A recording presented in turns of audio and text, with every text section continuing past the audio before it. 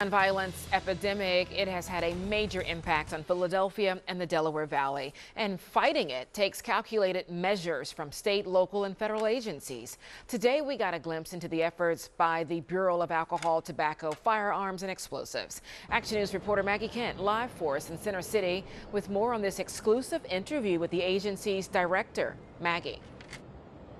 Well, Shari, Pennsylvania sits on the Iron Pipeline. That's known as the traverse on the I-95 corridor where, unfortunately, crime guns are sold and bought. And here, we're both a supplier state and a recipient state. I talked to ATF Director Steve Dettelbach today about their efforts in stemming those gun crimes from happening here and, of course, stopping those suppliers.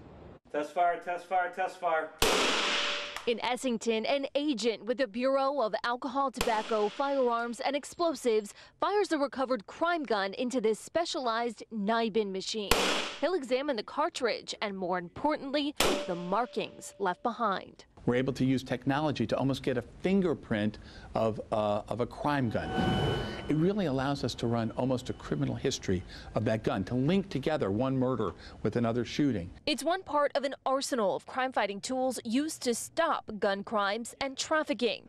We sat down exclusively with the National Director of the ATF today, Steve Dettelbach. Dealing firearms. There's a lot to tackle. First up, the exponential rise in illegal ghost or privately manufactured guns. Right here in Philadelphia, just this year in 2023, well over 300, almost 400 privately made firearms have been recovered. Evidenced by the crimes we cover, shooters are unloading more ammunition than ever.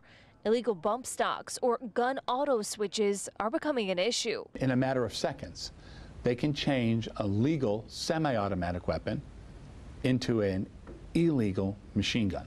This is a problem in Philadelphia. This is not some hypothetical problem. In Philadelphia alone, this year alone, over 100 of these devices have been recovered by the police associated with violent acts. The ATF is only as strong as its partnerships in law enforcement. It's teamed up with the Philadelphia police to catch and federally prosecute carjackers. That carjacking task force is now a national model for how we can do better at trying to focus on a particular crime in a particular place in partnership. Now, the ATF, of course, is interested in finding those people who are using the guns to carry out crime, but they also are proactive in trying to stop those illegal sales before they begin. You can catch our entire interview with ATF Director Dettelbach on 6ABC streaming apps. You can scroll down to look for more videos and watch everything that he had to say. Of course, it's also posted on our website, 6abc.com.